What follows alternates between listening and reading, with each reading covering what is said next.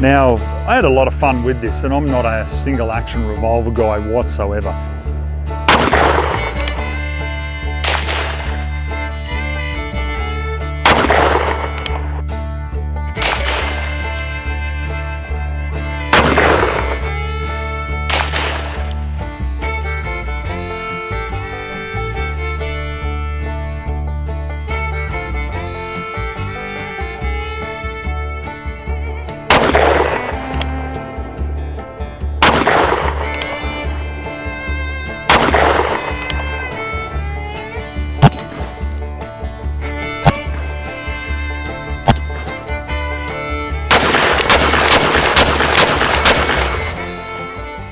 Hey guys, and welcome to Ozzie Reviews. Today I'm checking out the Ruger Blackhawk single action revolver in 30 carbine.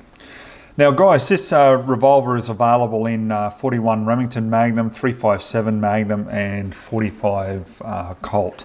So I thought something a little bit different, you know.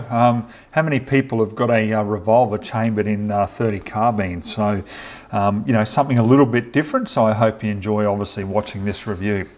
So let's show you what it comes with. We've got the user manual here. There's a whole heap of promotional gear from Ruger in general.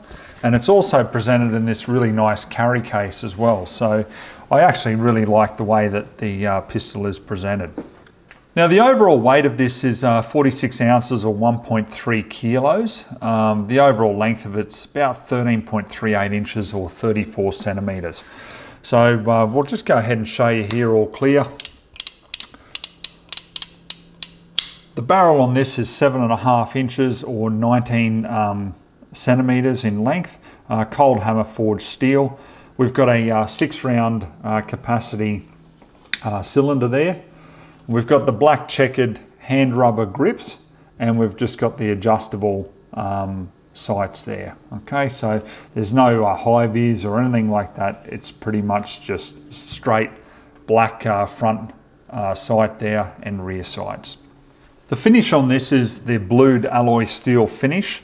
Obviously being single action, for those of you who don't know, in other words, you can't use it as a double action revolver. So you can't just pull the trigger like so and it'll go off. No, you have to manually pull back each time on that hammer and then pull the trigger from there.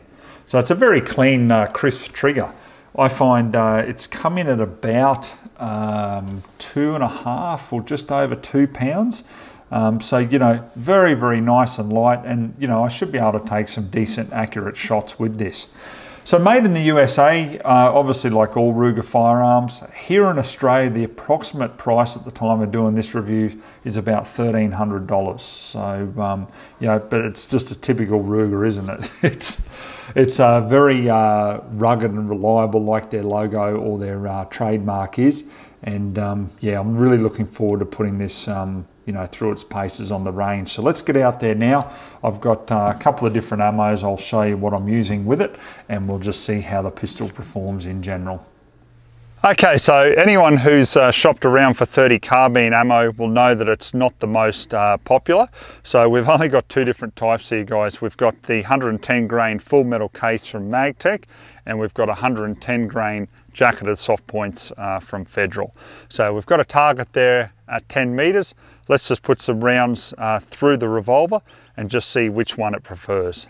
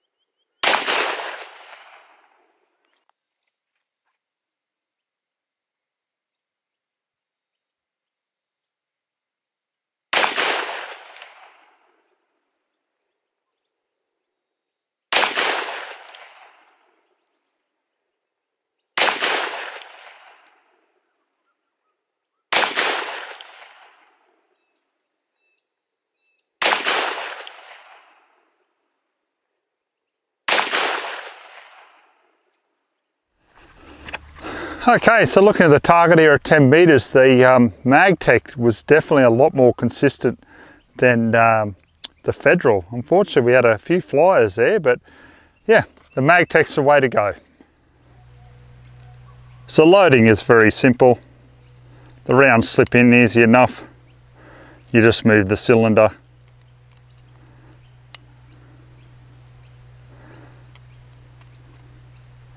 And we're good to go.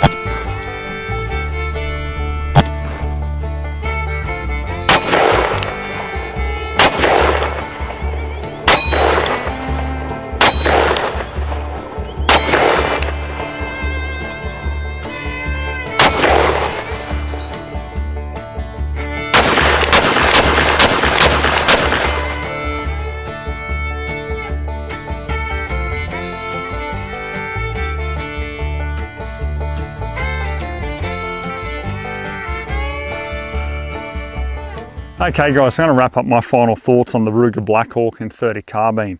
Now, I had a lot of fun with this, and I'm not a single action revolver guy whatsoever, but it was a lot of fun. And geez, you know, if you're looking for something that's a little bit different caliber wise, with a lot of knockdown, this is certainly worth taking a look at.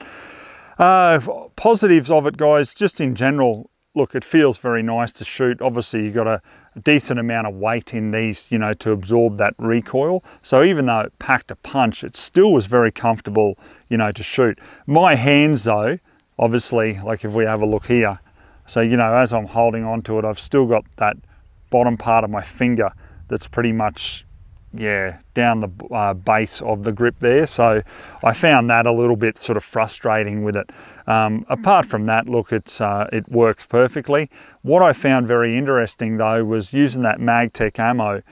When I was extracting the empty shells, I really had to push hard to get them out, whereas the Federals I didn't, but the Magtech was shooting a lot better than what the Federals were. So, you know, go figure with that one.